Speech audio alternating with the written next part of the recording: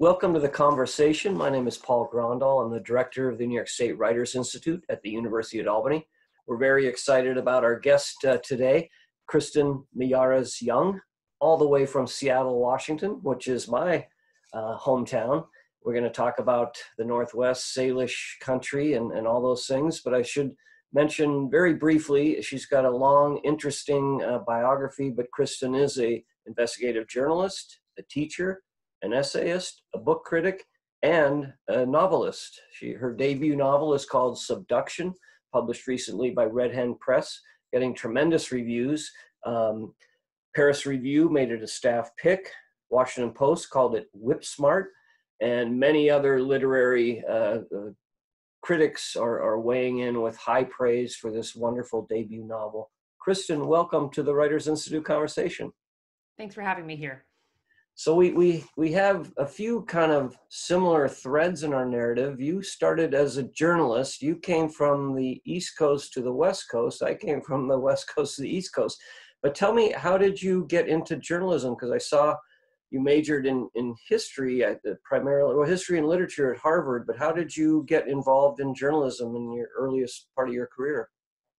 Well, so while I was at Harvard, I participated in a foreign exchange program that has been closed down since as a result of the ongoing cyclical embargoes against Cuba. But I went to the University of Havana for a semester. And while I was there, I noticed two things. That there was incredibly visible presence of sex work in the streets. And that really called my attention because these women were often my age, or they were the ages of people that I knew in my life. And I felt like they were my peers, but peers who had faced a different set of circumstances than the one that brought me to Harvard after my parents emigrated.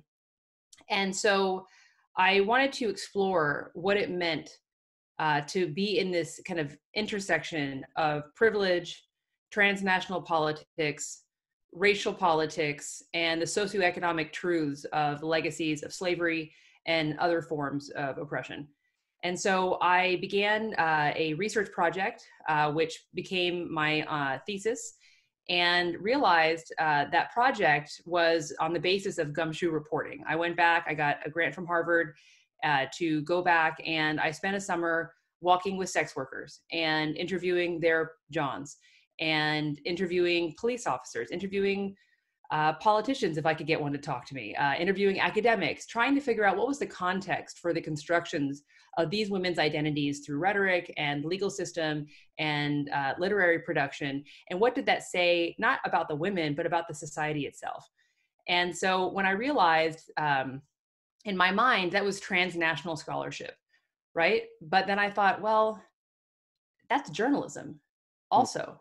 And when I realized that it would be possible to take the spirit of inquiry, which had motivated my scholarly activity up until that time, and to combine it with what I still call gumshoe reporting, I thought, okay, well, that's something that is of value, not just to me, but also to society. And I do believe that we write, whether as an investigative journalist or an essayist or a book critic or a novelist, we write to improve the quality of ideas that are available to society.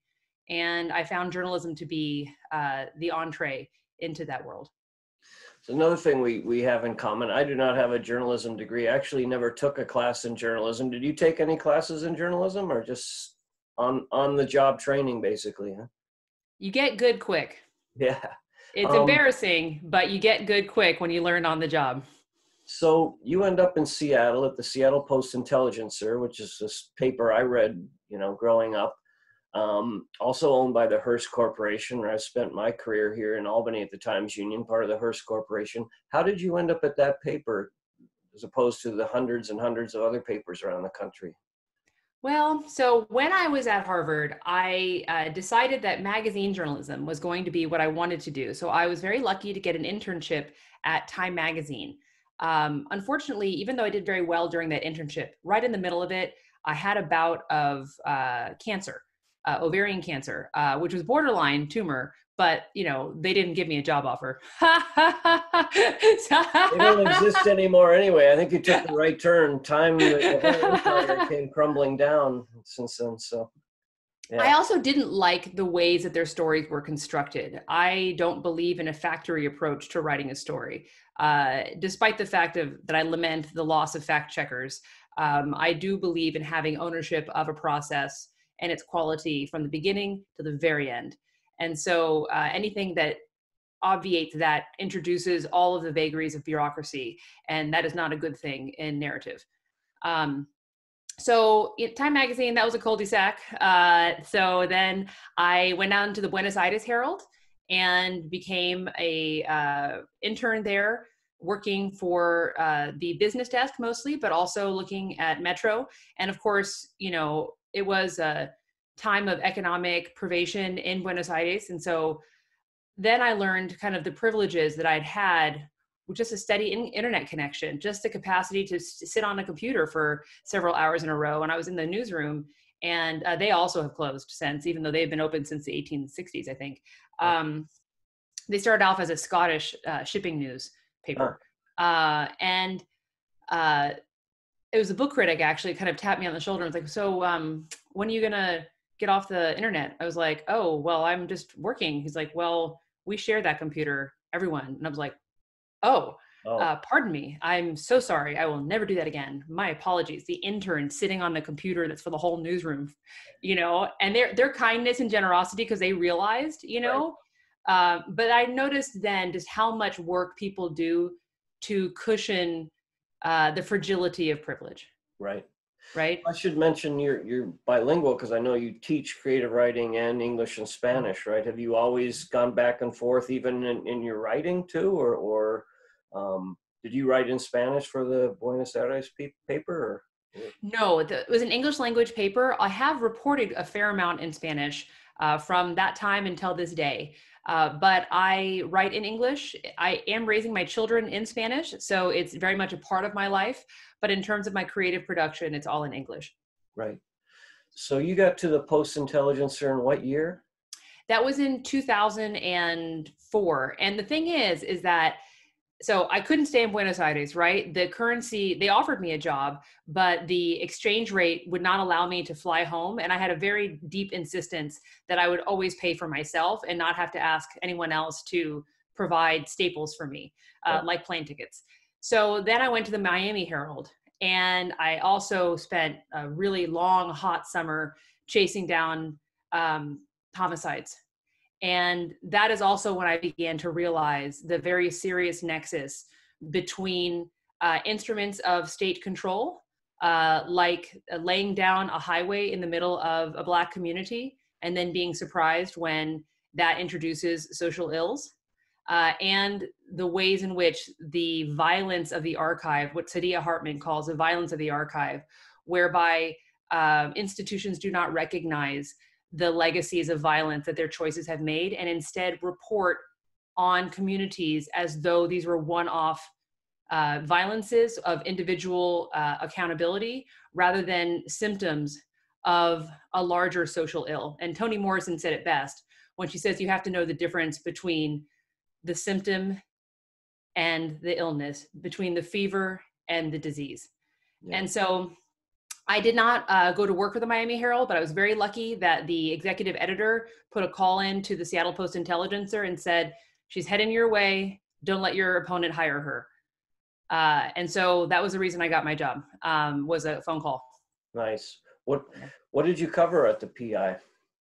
I began working as a retail reporter, which was not something that I loved. I did not appreciate after spending much time in marginalized communities, after working very hard to get a clear understanding of the world as shaped by socioeconomic forces, to be beholden to like Edgar, right? The SEC filings, to be chasing down those earnings reports on a regular basis, to act as an interlocutor for the base amorality of corporate culture was not something that I loved.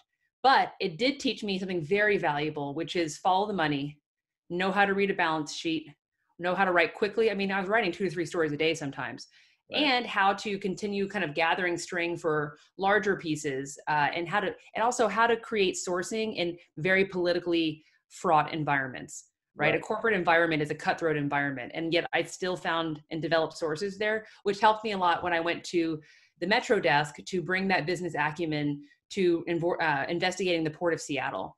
And it was there that I think that my time at the PI really began to bear fruit for our community, because there was a tremendous amount of cronyism, malfeasance, procurement abuse, all kinds of issues at the port that, frankly, I should not have been the first person to be reporting on, because I was in my early 20s.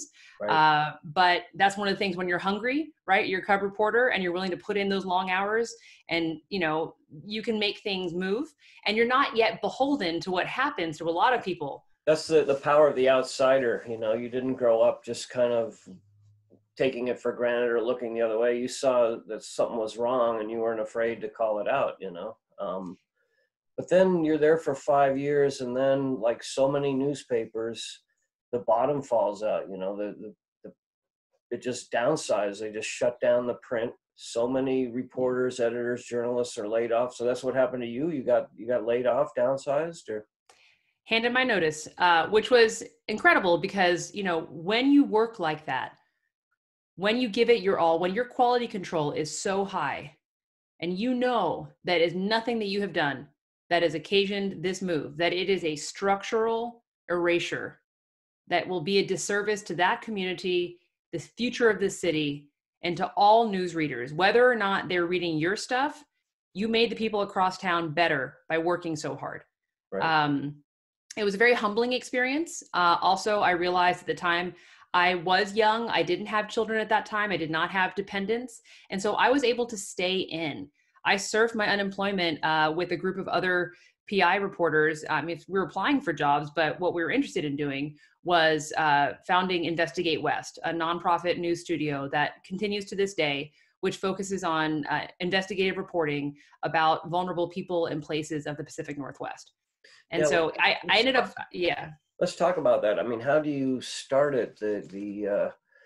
And did people work for free to start? I mean, people needed income. How did the reporters make that work? And We, at the time, were part of a very large wave of unemployment, which meant that certain benefits like healthcare were being provided through COBRA.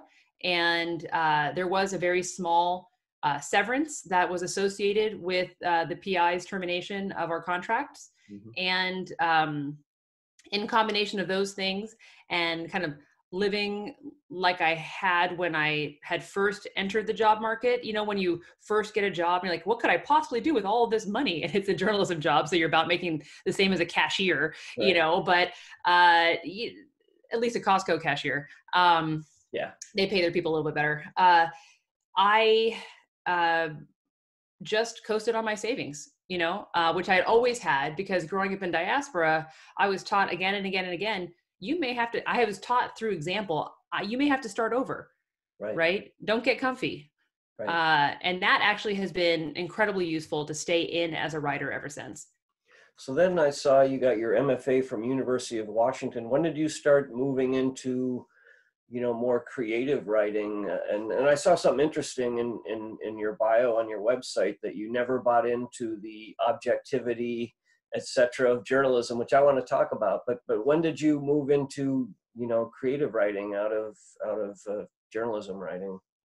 Well, I had always written in my journal, and I had written poetry and created what people call a commonplace book, right? Where you read and you pull quotes from things that you love and you reflect on them. And they're kind of mini essayistic vignettes, that are really meant for an audience of one. And yet, when I was a child, I didn't reach for newspapers. Novels were what saved me. Novels were what made me feel less alone. And that remained true even when I was giving 60 to 80 hours a week to a newspaper. Reading the newspaper is not what brought salve to my soul. Reading a novel is what allows me to increase the complexity and sophistication of my responsiveness to other beings. And who were your literary heroes? I see you use a James Baldwin quote in the epigraph. We're going to talk about Subduction in a minute. I'm kind of interested in your writer's journey, but who were the writers that you were reading or still reading? At that time, I had been focused on history and literature of Latin America with a focus on Cuba during the special period. Like most scholars, extremely focused in order to provide some kind of insight that goes beyond the intellectual production that's happened in the past.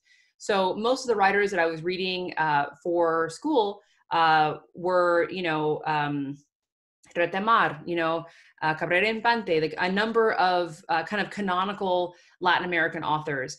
But when I wasn't studying for school, I was still reading Latino authors, but I was also very interested in like Milan Kundera, for example, was someone who has that interwoven philosophical underpinning with still a very strong focus on story and emotion. And that kind of, that integration of high idea density with very deep inquiry is something that remains at the heart of my reading. Mm. So when did you get your first fiction published? The thing is about bringing a complex novel that is multicultural and does not rely on dogma and uses ambiguity to try to ask readers to think through the characters rather than allowing the author to decide who is moral and who is not, is that it can be a very long path to publication. And so early on in the process, I think that I had an excerpt published of Subduction in, I'm going to say 2013 or 2014 in Pacifica Literary Review. And then City Arts Magazine, which has since folded and was a really great art publication, a glossy in Seattle, also published an excerpt. And that was a few years later. But I signed with an agent in 2016. I signed with Red Hen Press in 2018, and my book came out in 2020. So let's talk about Subduction. First, the title. It's a term of plate tectonics. One slides over the other, and certainly the Northwest and Seattle is in that zone, the earthquake zone, where the Earth is moving and fracturing. How did you pick that title, and what does that theme mean to you? Obviously, we'll talk about its native culture, non-native culture, and things, but that title, I want to focus on that title. So one of the things that I did during at this point, 15 years of recurrent returns to Makah Nation in Nia Bay is just driving. It's a 4.5-hour trip one way. Right. And so back when I didn't have kids, I would give myself the liberty, even if it was, dusk was falling, to pull over and look at roadside signs. And so along the Strait of Juan de Fuca, there is a sign, a plastic sign, the kind of that thick plastic that clouds and gets a little bit yellow over time. And it was about the subduction zone. And at that point, the New Yorker had not yet done its big article, like the big one, about how like the West Coast is going to shear off. That freaked me out. Yeah, but yeah. It should. And I remember I had my reporter's notebook. I actually found the reporter's notebook that I wrote it in, and I surrounded it with stars and I underlined it 3 times. And I realized that I had found a way of thinking which could explain this collision and ongoing friction between indigeneity and diaspora. And so it became a guide star for all the years of research and writing and revision that followed. And you tell your story through 2 primary characters, Claudia, who is an anthropologist. She's Latina. She's researching and doing oral histories of the Makah people. And then Peter he's been off the reservation, but now his mother is Maggie, who is somebody that Claudia is interviewing, becoming stages of dementia. Anyway, he's coming back. So he's been away and coming back. Claudia is suffered through a horrible breakup. Her husband has had an affair with her sister. So things are kind of falling apart in both ways. You don't know if they're running from something or heading towards something. So that, the way the plates override. So I really like that. But how did you decide to write kind of alternating chapters and tell the story that way? Well, one of the things that would have been an easier sell for me would for me to have written a nice coming of age Cuban American story, right? Right. That's what the marketing departments want. Yeah. They want to be able to pin the tail on the donkey on your bio and explain the book to others based on your history rather than on the internal logic of the book and how that refracts that of society. And so I knew that I was taking a risk to include or to write through the perspective of a Native man like Peter. And yet, the idea of putting a novel on Indigenous territory and then not including the interiority of a tribal member felt to me like casting a film about Native peoples with no Native peoples, or that don't give a Native person a screen time. It just would have been a systematic erasure that would not have allowed for the central inquiry of the book, which is about all the things that people do not say to each other. The book really, Subduction pivots around what they do not say, more so than what they do say to each other.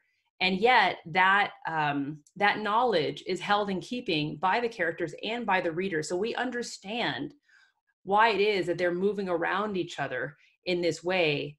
And it doesn't have a lot of those big set pieces that, a commercial novel will do, where like suddenly someone who has, said nothing or acted in a certain way for 30 years is revealing everything and being transformed in this revelation. It's happening, 3/4 of the way through the book. And so then we're on our way out. That's not how life is. Most people live in permanent states of non-disclosure. Right. And so as a journalist, I had always been interested in the kind of finding that space and revealing that space between what people say and what they do. That's the way that we use rhetoric to hold politicians accountable. As a novelist, I'm much more interested in that fertile territory between what we say and what we think. Right. So it's allowed me that access. It seems like there's also a lot of themes of kind of sexual attraction, sexual tension, certainly between the two protagonists. And when I first heard the title, it sounds like seduction. You've got to sort of look, is that intentional? And Well, so Heather McHugh, who's a really wonderful, zany genius and a poet, one of the most generous of the teachers that I met at University of Washington, she taught me that there are words that contain other words inside of them. And so when you use that word, it cannot help but echo, even if it is never spelled in that way. And even if you never actually include that, of course, the word subduction does not appear in the novel itself. right. But the tension, right? Both the potential energy and the kinetic energy of that friction imbues the whole book. Mm. So talk about the reporter's tools versus the novelist's tools, because the opening scene is this powerful ferry ride. Claudia is fleeing this horrible unfaithful husband, but it's so tactile and so the sights and smells of the Northwest and what a ferry ride is like, and the water on the railings to the sound to the smells. Do you take that ferry ride and take a notebook, or are you just kind of remembering it? And how do you go about the practice of writing those types of scenes? Do you, like, reporter's notebook, I got a ton of them behind me on the floor here too. Like, we like to write everything down, but is that the way you approach it as a novelist too, or? Absolutely.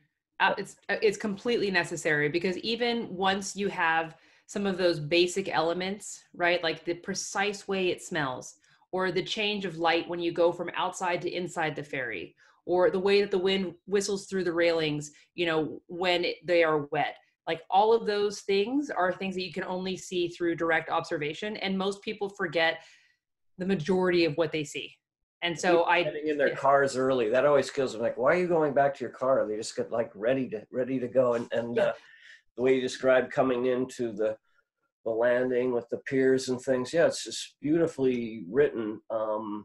But that was the other question. Is that invented? I've never taken a ferry up to Nia Bay. I didn't know there was one. You talked about the long drive. I thought you had to drive up there. Is there? So the way it works is that you leave Seattle. Some people will take the ferry from Edmonds to Kingston, but I have always taken the ferry from Bainbridge Island from Seattle to Bainbridge Island, because I want to avoid the traffic going from South Seattle to Edmonds, and Right. I-5 is not good. It's not good. And so, but a lot of Makah peoples actually drive around. They drive, and I have done that on summer weekends when it's looking like a multiple hour ferry wait. You know, you go down around through Tacoma and then back up kind of parallel to the Hood Canal, and then get on 101 and then finally 112, and then you're there. But even if you go to Bainbridge Island, you still have to make your way across the Hood Canal, which is a really interesting feature of the Olympic Peninsula because it contains the only fjord in the lower 48, Right. Daybaugh Bay. And that was carved by this underbelly of a glacier where there was a rise, and then it came up and over the rise and then churned and caused this fjord. And then that spat out heading south. And that whole line of the Hood Canal was a glacial river. And so I really love how you can learn about the land and understand the legacies of prior eras as if you're paying attention. So I would, while I was driving as well, I would dictate notes into my phone.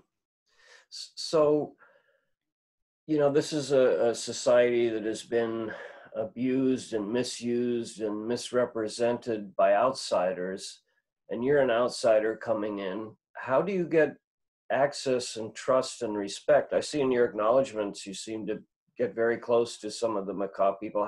How did they let you in, or how did you get inside to get what you needed to create this novel? Well, I mean, the fact is I went back for years. Showing up is so important. Showing up as your full self, which is something that we as journalists are taught to hold back, is even more important. Showing up with your vulnerability, showing up with your children, showing up in a real way, and then going back and making sure, when I first started going out to Nia Bay, a lot of it, I was like, oh, I'm camping, I'm on the beach, I'm going to Shai Shai, I'm kind of, I'm really taking in the landscape. And then over time, I'm like, no, I need to see this person and this person and this person and this person and this person. And so, it would really be kind of recurrent cyclical visits with people with whom I had very extended conversations that may have begun in an awkward way. But people are like, what are you doing here? But they're also, I was a young woman when I showed up. I'm no longer young. I'm kind of young. I'm almost 40, right? But, quite a few years on you. Don't have to worry.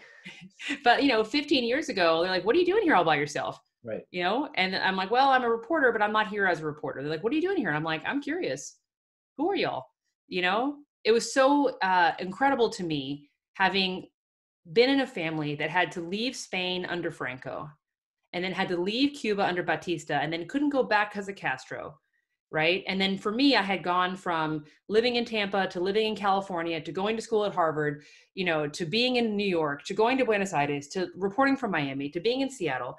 And then I meet these people, and some of them, most of them who were living out there had been living there their whole lives, and they were from there. They were of this place in a way that I had not been taught, even though my family in Spain had probably been in that region since the Bronze Age. They were in Galicia, which is kind of this agricultural area in northwest Spain.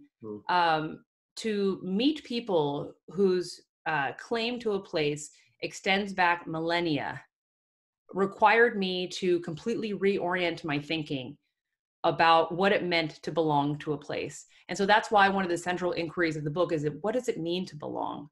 And what can you claim in diaspora? What should you not claim? And so using the project of this anthropologist who very quickly flouts ethical boundaries that I have adhered to my entire life, right? But she's a hot mess. She drags her damage right into that community, right? And she doesn't do, because she's on this kind of capitalist pinwheel of that still extends to academic spaces. There's very little room for personhood within capitalism.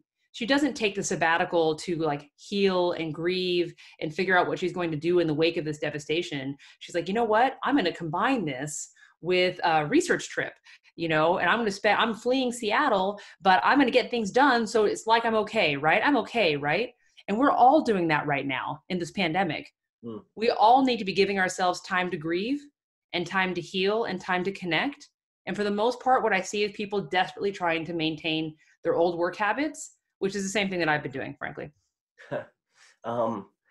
So talk about the reaction from the macabre people that opened up to you and that, shared so much.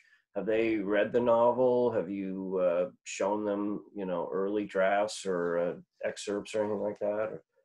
So I did share pre-publication the manuscript with the board president of the Macaw Cultural and Research Center, Mayor Parker, who was gracious enough to say that she was with me in spirit during my book launch that was hosted by Hugo House. And I'm grateful to the ways in which my friends over the years have accepted and supported the work that I was doing. Particularly, Janine Ledford read an essay that I wrote for Literary Hub about decolonizing the research process and offered me her thoughts. And that is real work. It's intellectual work. It's emotional labor. And I appreciate very much that particularly those two women gave of their minds in that way to this project. I do think it's important to note, and I think you can see within the book, that despite being a small town, it's not a monolithic culture. Right. There are very many ways of practicing the very same culture. And because there are so many shared claims to cultural properties, there are counterclaims to some of those cultural properties. So when I tell you that my friend who is a basketry elder, basketry weaver and an elder, whose book I helped her to edit over a period of years, when I say that she, bought 3 copies from an indie bookstore and gave them to her children, that's not to imply that those children enjoyed it or shared it with their friends or that the macaw people accept my work. It's Right. only that the people with whom I have had extended contact have continued to show kindness, even in virtual spaces. So, when the book was a finalist for some International Latino Book Awards, one of my friends, Joe McGimsey, posted it on Facebook. And I was grateful to him for that. It's a true generosity to use your own social network platform to share the professional accomplishment of somebody else, especially when it involves a creative production that deals with cultural appropriation in a very meta-aware way. And I find that the kind of ongoing complexity and sophistication of these people who are living, in fact, in a remote rural location exceeds that of many of the urbanites that I know. Macaws are extremely well-traveled. Many of them through, journeying out to basketball tourneys or bone games or cultural exchanges with other tribes have been, really all over the world and interacted in a very real and constructive way with other indigenous peoples and other governments.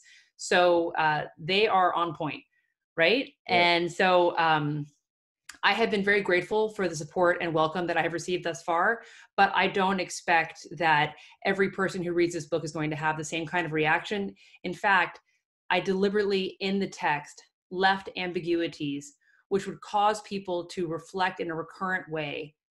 And depending on where someone is in that spectrum of reflection, they may have the very same person may have different ideas about this book as they progress through reading it. And then as they progress in the weeks that follow reading it. And I do think that endings should be as what Jane Hirschfeld, the poet, said is a gong, right? The ending is a gong, but the thing that is reverberating is the mind of the reader. Mm. And I think that that transfer of energy into the intellect of the reader is one of the best yields of fiction. And yet, in order not to control that process, I've made very sure to, I hope, leave it untraceable what I think about what each of these protagonists have done to each other and to the people around them. It's not for me to judge them. All I was trying to do was understand them. Excellent. Do you write poetry as well? Because the sentences to me are so lyrical and compressed that they feel almost like prose poems in some ways and things. Do you also write poetry as well? I have written poetry. I will say that I relied on reading this book aloud many times to myself. I put it through 20 drafts, many rounds of readers, some of them just me, others, getting feedback. I finished my second draft right before I gave birth to my first son. And so I used my maternity leave as my brain refresher, and sent, the piece to, or sent the manuscript to a round of readers, and then got their feedback beginning like a month and a half later, and then began to kind of salt in those wisdoms and my reactions and figuring out my emotional versus intellectual reactions to commentary. And, in that process, helped make it what it is. And you mentioned Hugo House. I'd like you to talk about it because you had the 2-year writer in residency there, 2018 to 2020. And it seems like a wonderful community of writers. I'm embarrassed to say I don't know it because I've never been there, but I read a lot about it online the other night. Talk about that, and how important is that to your feeling of community of writers as somebody who's moved all over early in your career? Does that feel like a central place for you as a writer? By the time that I was in consideration for becoming Prose Writer-in-Residence at Hugo House, I had already appeared on their stage 13 times. Wow. And with someone who doesn't have a book out, right? Right. That's a big deal. Yeah. They gave me a platform to share my work and find community with other people. And frankly, I was encouraged. One of the people that I went to University of Washington with, Tara Atkinson, said, "Oh, who would be a good teacher for you? It would be Kristen." And so they, contacted me. At this point, I had my first son, and I was just shy of giving birth to my second son, and they were 18 months apart. Okay, so that's so I gave birth in October. I'm kind of like this anyways. I kind of like to press deadline. I filed my last story about the Oso mudslide for The Guardian when I was a week overdue for my second child. They called me. They're like, "Do you want to do this?" I'm like, "Okay, but I need you to know I might go into labor." And they're like, "I don't know if you should do it." I'm like, "Nah, I totally got this. I got this. It's fine." Filed, wrote a bunch of thank you notes for my baby shower, gave birth, and that's the reality of being a working mother. So by the time that I was teaching my class, it was January, but that's only, 2-3 months out from birth. Right. And I remember I was making photocopies of work by Annie Dillard for the Time Being, which is a beautiful book that I use its interwoven threaded narrative to show what's possible through the collage form. And Maggie Nelson, the author of The Argonauts and The Art of Cruelty and Bluets, a fantastic writer, one of our nation's, I think, most exciting writers, was in the copy room because she was about to give, a craft talk. At this time, now I'm giving craft talks, right? But no one was asking me to give craft talks at this time. And so I'm sitting here, I'm looking at her, I'm like totally starry-eyed, and I'm mad because I had to teach my class rather than going to see her event. And she looks at me, and The Argonauts is a really beautiful book about that makes pregnancy, that asserts correctly that the pregnant body is a valid site for scholarly inquiry. So I'm photocopying Annie Dillard, and Maggie Nelson, says, "Oh my God, I have to tell Annie that you're teaching this work," because I was a research assistant for that book, and she was mad that it wasn't in educational curricula as much as it should be, given its inquiries and its quality. And when Nelson realized how soon I was from the birth process, she said to me, I'll never forget it. She's like, "I was not photocopying 3 months out." And so it's not, so there is the connections I made with other Seattle writers through those live performances and through being in classes and then through teaching classes. And then there are these kind of fantastic moments that happen because of the physical juxtaposition of two writers in a room who are willing to see each other. And that is what I've always found personally at Hugo House. It's what I have tried to curate at Hugo House as a mentor. And part of my job was to mentor more than 100 writers for an hour each, reflecting on their drafts and then giving them developmental edits and strategic advice about their literary hopes over the past 2 years. So one of the things I try to curate is this notion that we should, as writers, try to see each other and not look past each other on our way out or up, right? And I think Hugo House has, over the years, has been for me a place where I can see people again and again and again, and in that process, come to know myself. That's beautiful.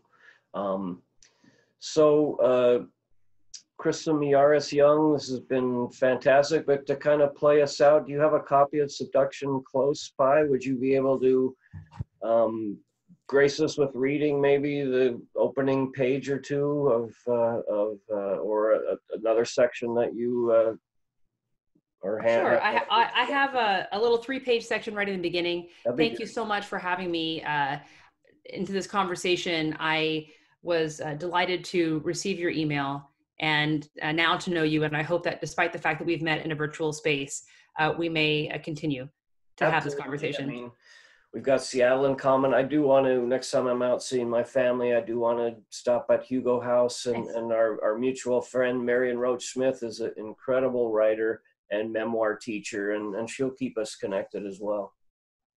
Oh, you should tell her to apply to teach a class there. They're teaching all classes virtually right now. Yep. Okay. Yes. The shore pulled away. Froth churned from its feet to hers. The engines hummed through her bones. From the aft deck, Claudia looked back toward the city they made home. She searched the skyline for places they had been happy, the top of the Space Needle, a waterfront park, the Ferris wheel, until her westward passage split the horizon into expanses of gray, demarcated into sea and sky by hue alone. Puget Sound opened in fathoms below the ferry. Now, Claudia left town without saying her goodbyes. Seattle was a small world. Movers must have swarmed her house to clear out Andrew's belongings in the space of one morning. The neighbors would have seen. What had they seen? She couldn't bring herself to ask whether her sister had been on site to supervise, and Claudia hid her phone in case someone felt like texting unsolicited glimpses of Maria deciding what to take, practicing wifeliness, slipping Andrew a kiss for courage as the first box was packed. Claudia pictured Maria's thick curls, her narrow shoulders, her rounded hips, birthing hips. The broadcaster's voice echoed through the loudspeakers, cautioning passengers about unknown items and suspicious activity. It was cowardly of Andrew not to deliver the news in person. Worse still, Maria. Did they think Claudia would handle it poorly? That she was dangerous? Listening to the roar of the props, Claudia saw what her fate might have been, her body lying in the bathtub, blue and bloated, afloat. Her stomach twisted. It was more than she could take or forgive. They knew what they were doing, she thought, and yet they believe I deserve it. Gulls swept the boat's wake. She was surprised by how close they came, how she could see feathers tracing their sinuous curves, how they were suddenly beautiful, not the splattering scavengers they had been, but flight itself. Right now, everyone I know is stuck at a desk, and then there's me on my way out to the field. As a child in Mexico, she'd always wanted to go somewhere, anywhere, away. She had always studied people. She never envisioned herself as an anthropologist, preferring something more dashing, like explorer.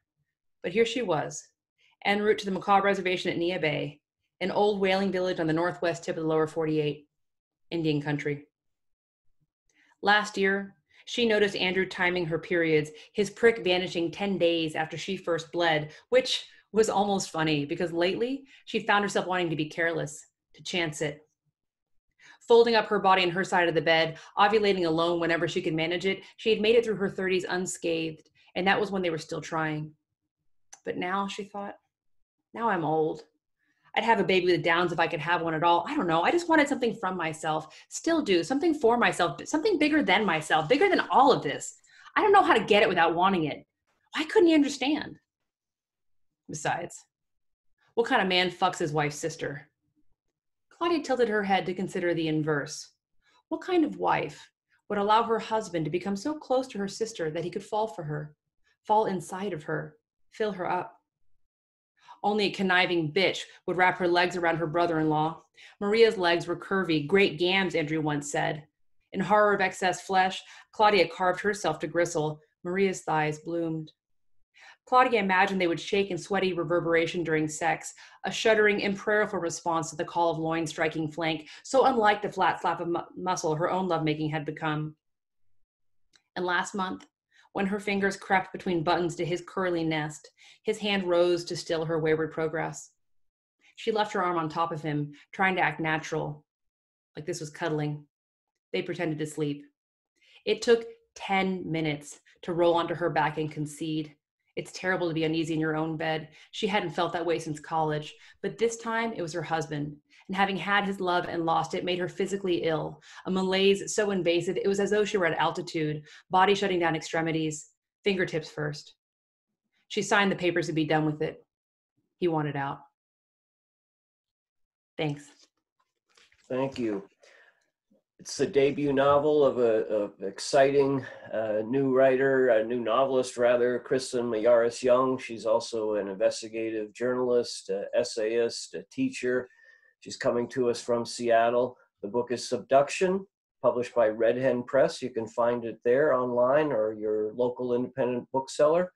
Thank you very much for joining us, Kristen. Good luck with your ongoing literary career. Thank you, Paul. I appreciate it. Thanks a lot.